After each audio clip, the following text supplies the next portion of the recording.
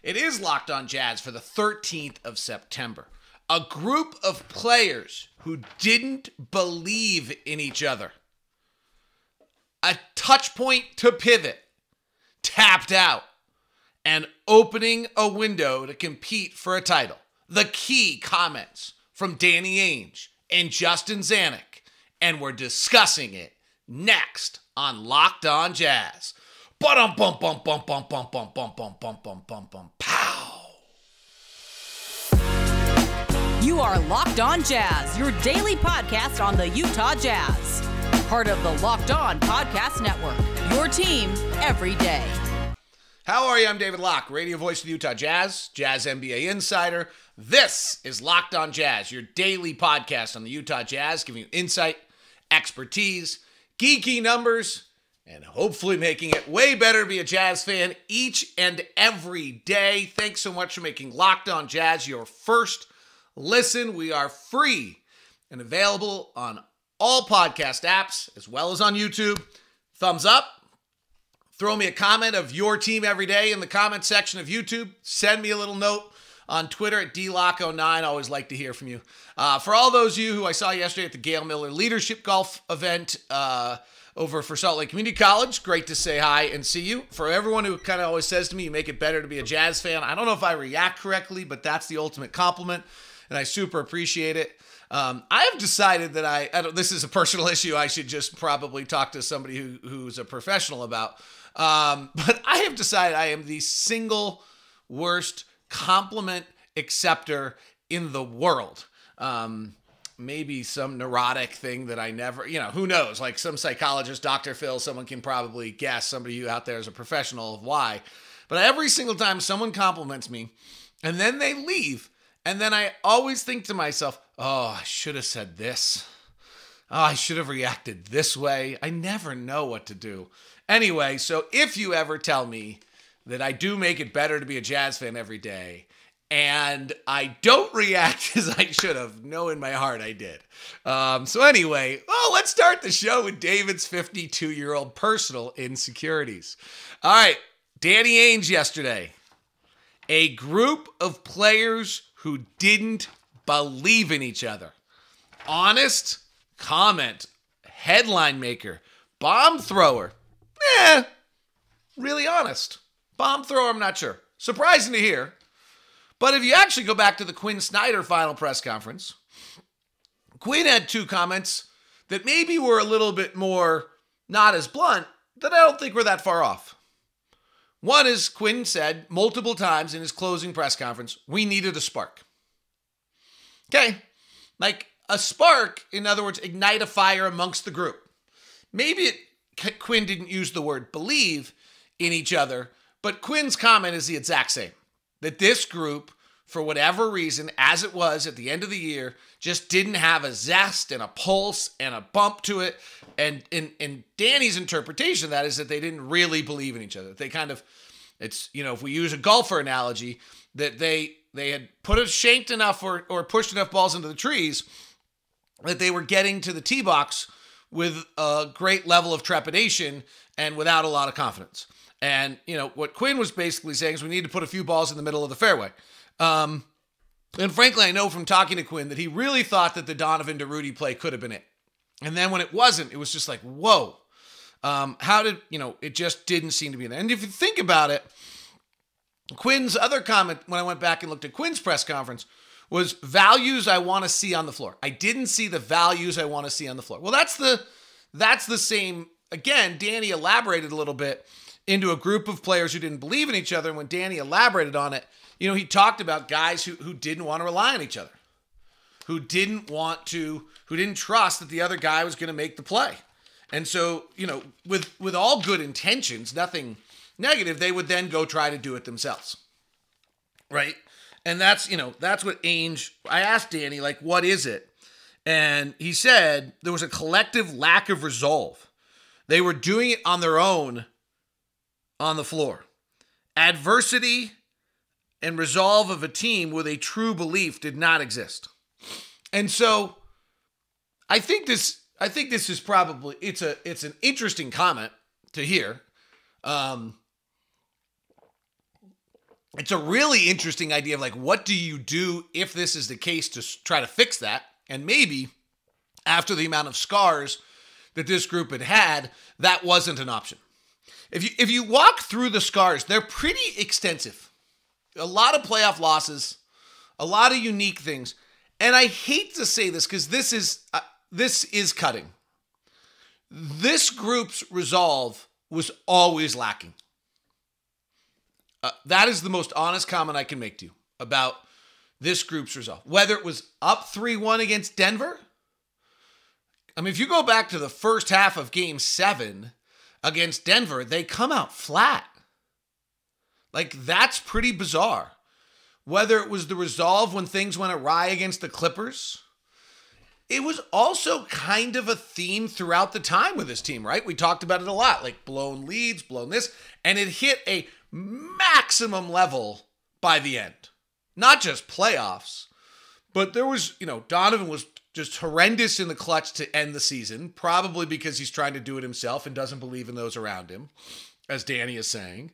Probably is that because they needed a spark, as Quinn's saying. Probably because they didn't represent the values of what they wanted to see on the floor.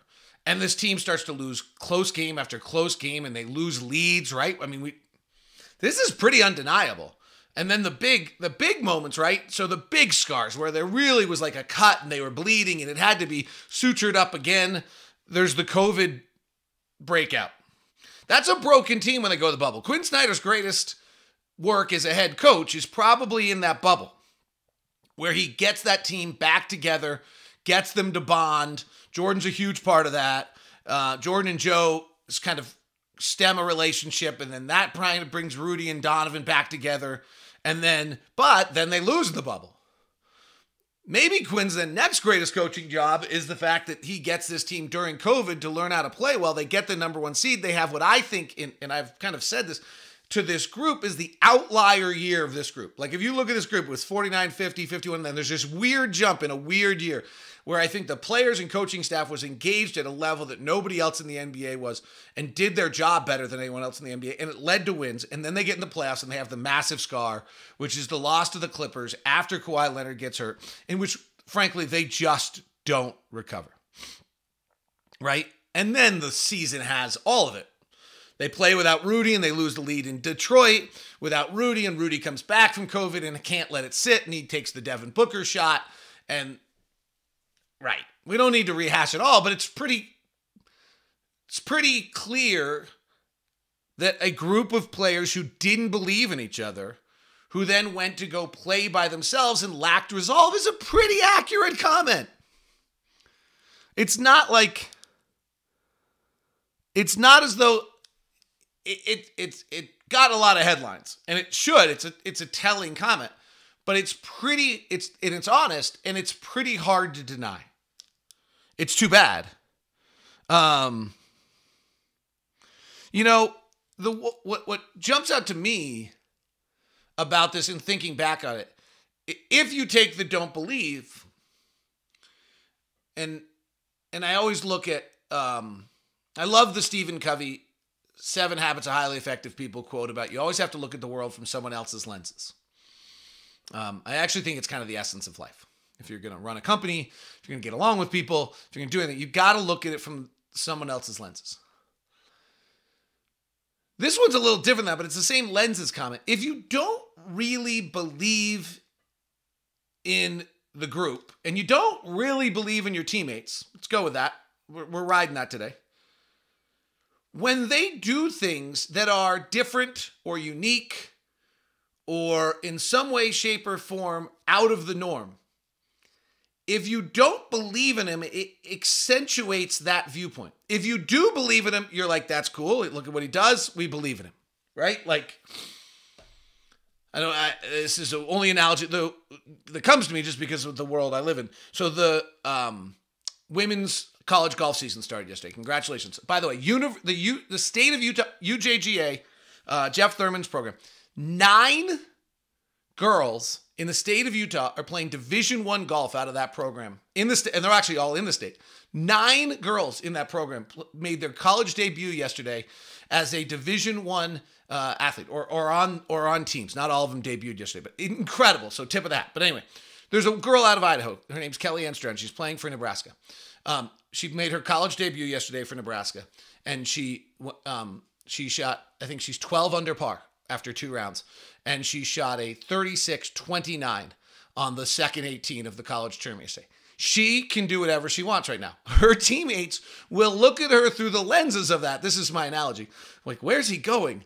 Is the team's hit her, she can like eat with her fork upside down. She could like cut with the knife wrong. She could decide she doesn't sleep. Whatever she does right now, whatever weird warm-up thing she wanted to do, her teammates would look at her through the lenses of like, that's cool, we're good.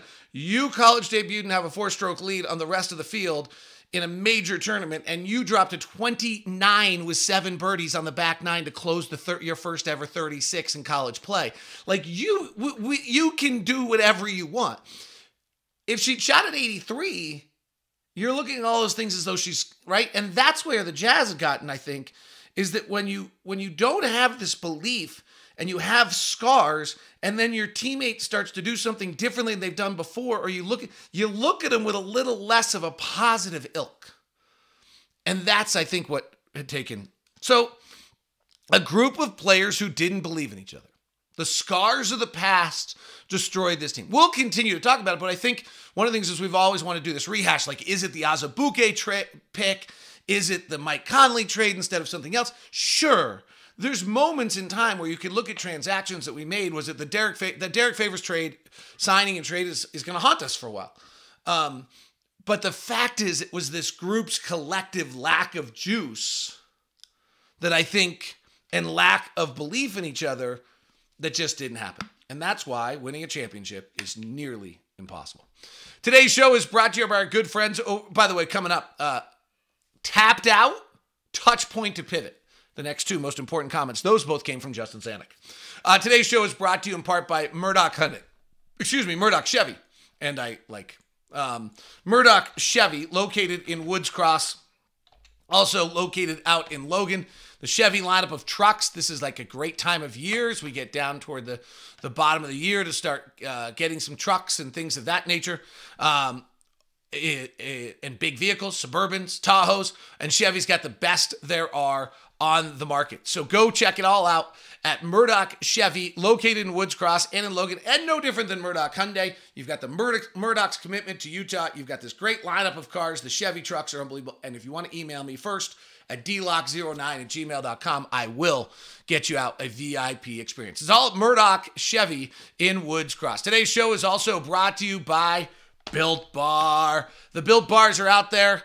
The great tasting, the cookie dough chunk puffs are still there. I think I check every day nervously because I have so many at the house that I'm probably not supposed to order more, but I'm so nervous that we're going to run out of the cookie dough chunk puffs. The brownie batter, coconut marshmallow, banana cream pie, churro puffs, all with amazing macros for you. Let's look at the coconut marshmallow puffs. 140 calories, 17 grams of protein, 6 grams of sugar, collagen protein, in fact, that is easier to digest for you in a candy bar-esque taste or flavor for you. 130 calories, 2.5 fat grams, 4 net carbs, 4 sugars, and 17 grams of protein. It's all available at Built.com. Use the promo code LOCKEDON15. That's LOCKEDON15 to get 15% off at Built.com.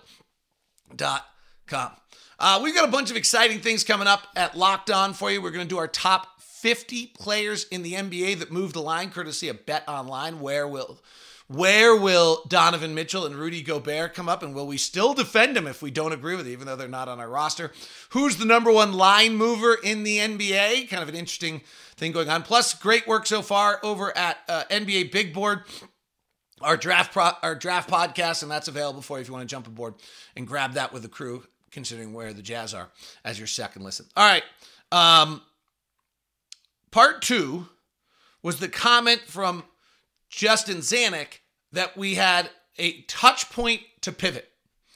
And we've talked about this a lot on Locked On Jazz, and maybe this is just a self-fulfilling, but I thought the conversation yesterday subtly reconfirmed kind of the path we thought the Jazz were taking in the offseason and the path that they did take in the offseason. So, what Justin basically says is, hey, we're in a situation where we lacked cap space and we lacked draft picks.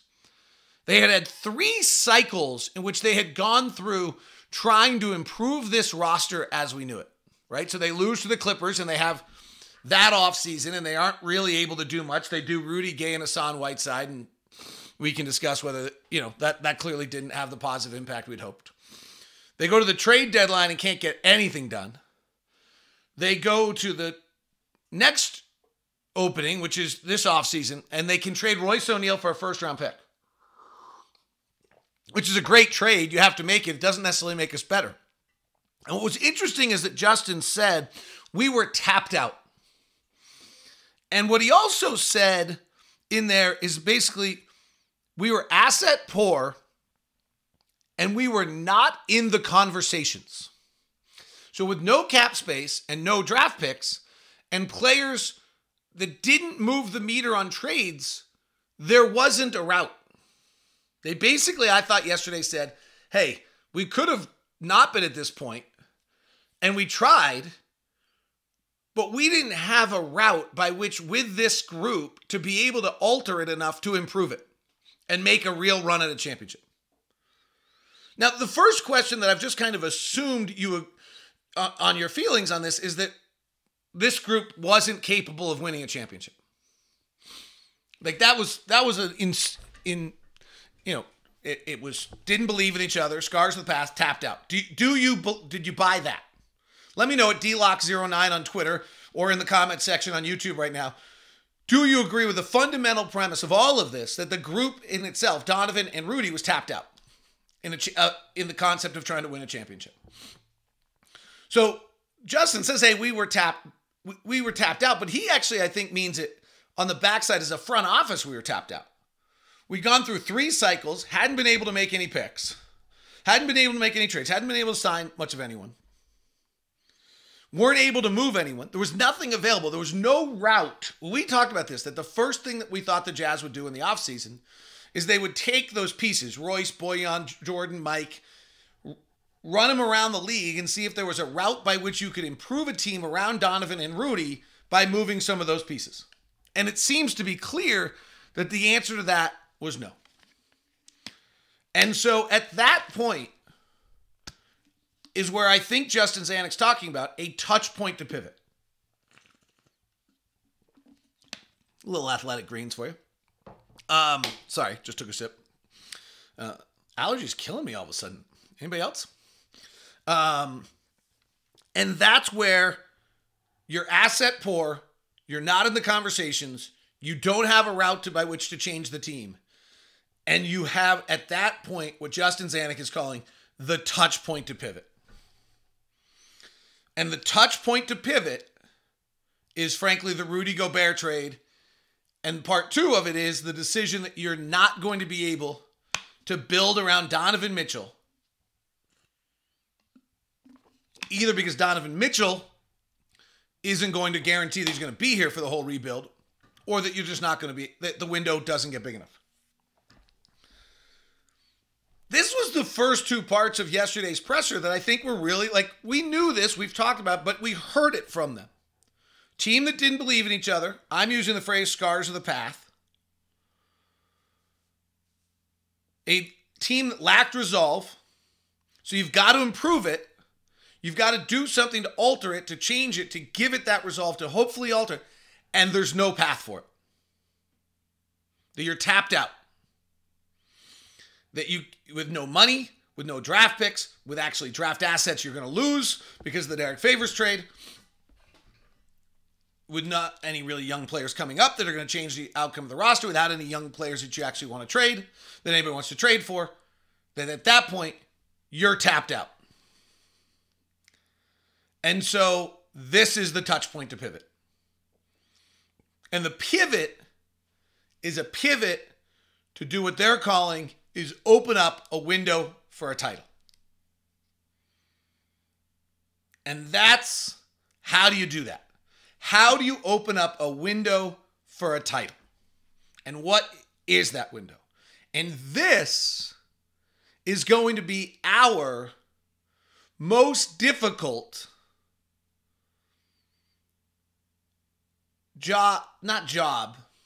mindset as a fan base. We'll continue and break that down here on Locked On Jazz. All right, so we're opening up a window. This is the key comment. So after those two parts, we're opening up a window to compete for a title. Well, it's certainly not a window that's open tomorrow. And so for us as fans, and I kind of stumbled on this the other day on the show and was talking to people about this yesterday at the golf event for Salt Lake Community College. And that is that we think of season. Everyone asks me, how are the Jazz going to be this year? Right? Oh my gosh, what are we going to be like this year? We've always, because we've been such a winning franchise, have always viewed seasons as October, 16th to April 15th, and then the playoffs. We are now on a 36 to 48 month journey of evolving, developing, finding assets, moving assets, finding pieces that are important for the long run, adding pieces through the draft, adding a piece through a trade, using our assets and flexibility, because we have as Justin said yesterday, we have more unprotected picks than any team in the NBA between now and 2019. Hopefully can attain another one or two. We have and what Justin was talking about is that we have to have the greatest use of flexibility and assets. So if you're the Utah Jazz and you're going to win a title, try to win a title, you're not going to do it the way the Lakers or the Knicks or someone else is going to win a title, which is to just sign free agents. You're going to have to do it through the draft and trade, and you do it by an acquisition of assets, getting a tranche of different pieces to your puzzle, and to try to take the pieces that you have at the current time and get the maximum value in return for the organization. And they did that. They took Rudy Gobert and Donovan Mitchell, got the maximum amount of asset. They went from no flexibility, not in a conversation, to a state to where they're going to be in every conversation that ever takes place. And the phrase that Justin and Danny are using is you're opening up a timeline with a maximum window. And so for us, I think what you're talking about is we have to view the next 36 to 48 months as fans as this extended run. We're now doing, we might be running the Wasatch back, frankly, not just a marathon. And this journey, and there's just going to be, it's going to be hard for us, because we like to take each night, pinpoint it, analyze it, break it down. And sometimes it's going to be that Ubaji added finished with the left hand at the rim. It's development. That's important. Or Ubaji suddenly passed off a drive dribble that he hadn't passed off before.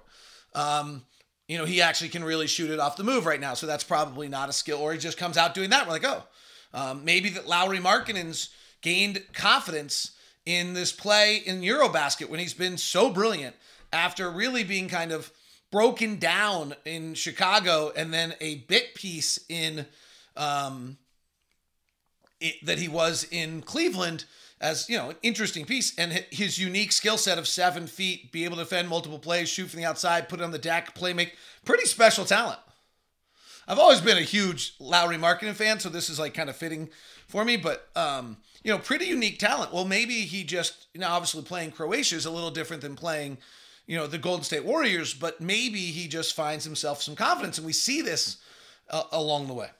And Colin Sexton learns how to be a little bit better playmaker's piece, or maybe not, and then Colin Sexton gets moved. 5 things to know about Colin Sexton is at UtahJazz.com. Ryan did a nice job on that. Also, Lauri Markkanen, 5 things available for you as well. So, I think that when you look at the window for a title, what they're basically saying is we're going to try to win a title, and the way we could, we had a group that didn't believe in itself, that were impacted by the scars of the past and were tapped out. And so now we're going to take all of these picks and we're going to open up a window for a title. But when? And that's probably not till I don't know. I mean, my viewpoint is 03, 04, 05, the 2022, 23, 2023, 24, 24, 25, and maybe 25, 26, 4-year run of like acquiring our own draft picks before we vault. And we're probably moving very slightly up the ladder. Like, you know, from a 20 win to a 28 win to a 32 win to a 38 win team. And then you can go. I don't know. I made that up. And maybe that's not congruent to the timeline that they're thinking, but like that's to me probably what this journey is. Now, the team we have constructed right now could win 40 to 45 games.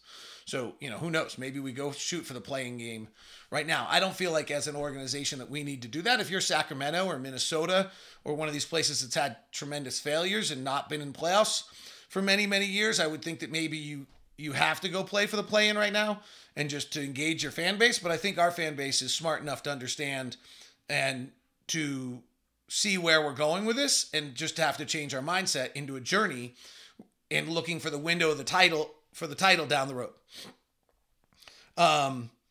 You know, you're opening up the maximum thing of that.